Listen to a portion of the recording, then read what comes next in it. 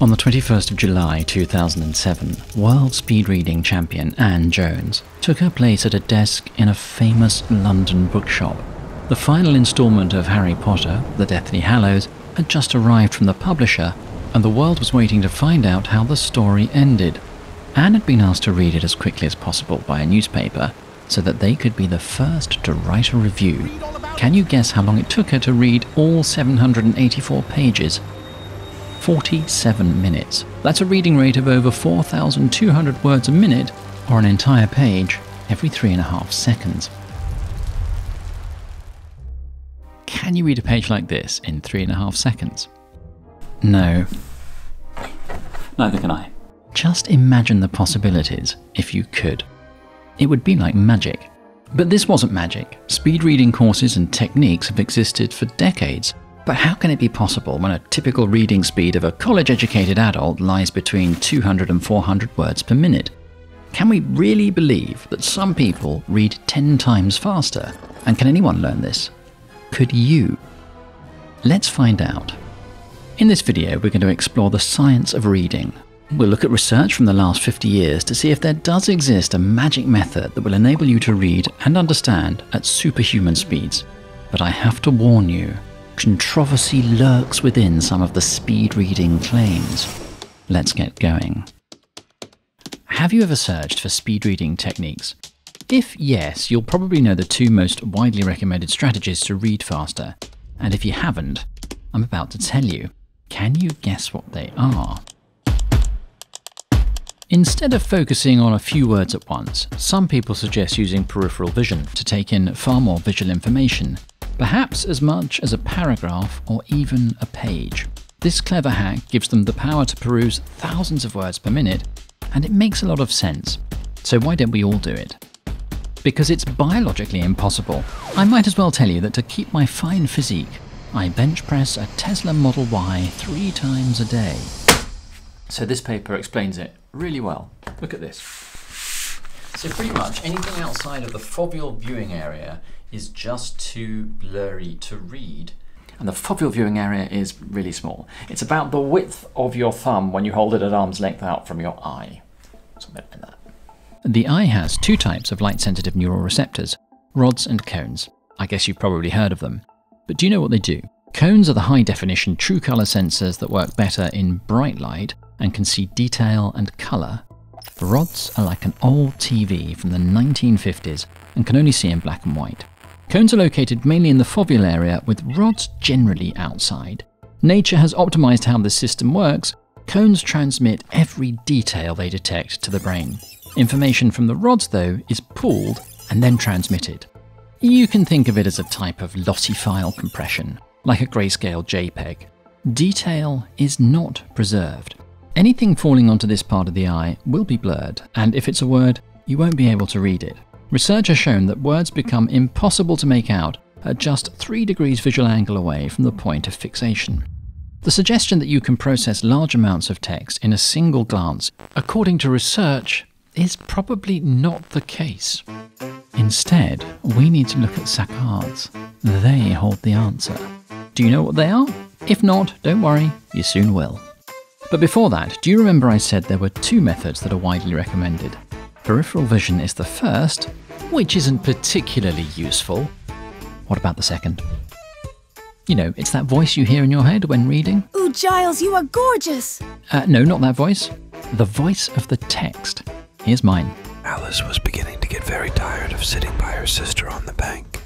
Some speed reading advice tells us that to read quickly, we must silence this voice because it limits our maximum reading speed. Silencing it will set us free. And this seems plausible, although in practice it can be quite difficult. However, if you look at the science and the research, these claims are questionable. Why do you read? It's to understand, to learn, to comprehend. I think we can agree on that, and the inner voice plays an essential role in that process. How do we know? Several studies have shown it. This excellent paper summarizes dozens of them. It highlights decades of research showing that eliminating or minimizing the inner voice results in decreased comprehension. There's also evidence that subvocalization could play a role in helping word recognition, leading to increased reading speed. This paper by the same author hints at that very possibility. More research is needed to fully understand the role of the inner voice, but from what we already know, it's important, it helps you understand, it's your friend. You don't know how happy that makes me, Giles. As you can see, some of the advice given about speed reading has very little evidence to support it. Worse, much of the evidence contradicts some of the most popular advice. Do you ever find that when you're reading, you occasionally have to move your eye back over something to understand it properly? It's very common, most people do it, even skilled readers, and they're called regressions.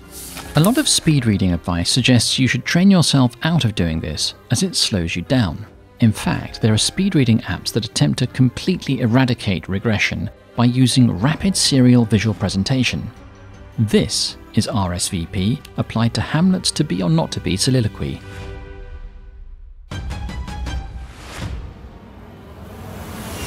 Well done, you've just read the whole thing in 5 seconds. Moving, wasn't it? Research has been done into this as well. So what do you think? Could this be a useful way of reading at extremely high speeds? Well, in 2014, a team from the University of California, San Diego put it to the test. They used a trailing mask like this that reacted to the eye position of the subject.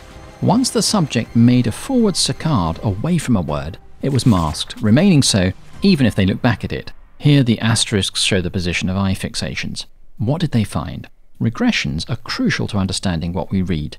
Here's what the paper said. Our data showing the relationship between regressions and reading comprehension are the most compelling evidence suggesting that reading, without the ability to reread parts of the text, when necessary, decreases comprehension accuracy. What we see here, and it's hardly surprising, is that there always exists a trade-off between speed and comprehension.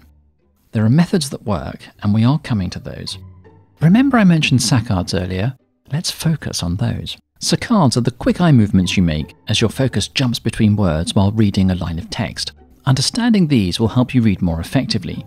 Scientists have spent over 100 years studying them, and recently, by using high-speed video cameras connected to computers, they've discovered the eye makes several fixations as it jumps along a line of text. It's not a smooth process, and it's attempting to place words in the foveal region. Each fixation lasts around 250 milliseconds. Typically, each saccade takes 20 milliseconds, and during the entire process of eye movement, although your brain isn't reading, it's constantly processing the already seen words. Can you guess what the key finding from all this research is? Reading speed is not limited by the ability of your eye to move along the line of text or to take in information. It's cognitive processing that slows you down. Subvocalization and regression are both necessary to maintain a high level of comprehension and are frequently used by skilled readers.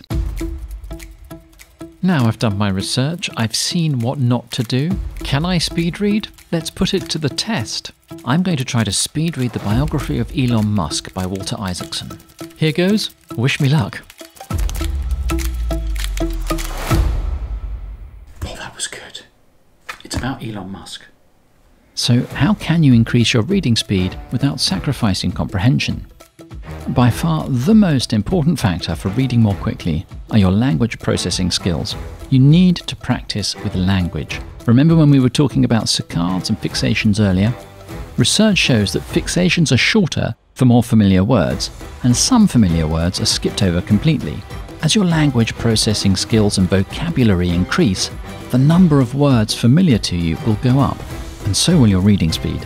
There is a way of significantly increasing reading speed by 2 or perhaps even 3 times, but it does come with a cost to comprehension, although it can be useful sometimes. You probably already do it, but research might be able to help you do it more effectively. It's skimming. When skimming, you're usually looking to extract important information from a text. It's often suggested that you should zigzag your eyes across the page or columns, but research shows that this is a poor strategy. It's better to approach it systematically. If it's a book, first look at the table of contents to understand the structure. Read headings, the first and last paragraph of each chapter, and if you're focusing on a particular section, the first and last sentence of each paragraph.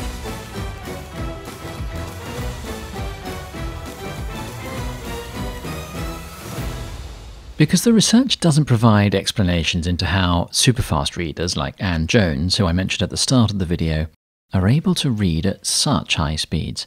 And this paper, which I've used for a lot of the research in the video, it's an excellent paper and there's a link in the description, acknowledges that, and only speculates as to how it might be possible. It says effective speed readers appear to be intelligent people who already know a great deal concerning the topic that they're reading about, and are able to successfully skim the material at rapid rates and accept the lowered comprehension that accompanies skimming. But from what I've read about super fast readers, there seems to be more going on than that, because I think for an ordinary reader like me, if I tried to read at those speeds, my comprehension would go to 0. So there's something that these super fast readers are doing that we don't completely understand. And I think it's likely to do with language processing. So work on your language processing and read as much as you can. Have you ever dreamed of a career in data analytics? Of course you have. That's why you're here. Then I want to introduce you to the Google Data Analytics Professional Certificate. Not your typical data science course, but a full program designed by Google. Here's the deal. It's suitable for beginners, self-paced and remote-friendly, making it easy to fit into your schedule. You can be job-ready in 6 months with just 10 hours a week, no prior experience needed. You'll learn data cleaning, analysis and visualization using spreadsheets, SQL, R programming and Tableau. After completing the program, you'll be ready to start your new career. Plus, the certification will spruce up your CV and LinkedIn profile. I've seen the possibilities of data analysis firsthand, and the career avenues that a program like this can open are diverse and I think exciting. Not sure it's for you? Try it. Sign up for a 7-day free trial. Give the Google Data Analytics Professional Certificate a go. Link is in the description to get started.